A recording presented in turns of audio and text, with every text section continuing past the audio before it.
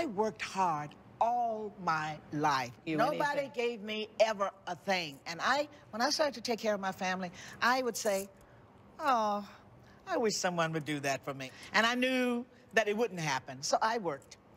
And when that happened, that means I balanced my money. I had to make sure that financially it was that I could do it.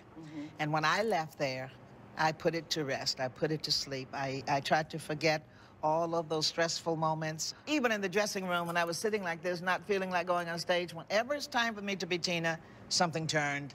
And that's that professional side. I became, no matter what I felt or how sick I was or aching toe or leg, I did it because I wanted to leave that stage knowing that everybody had a wonderful time.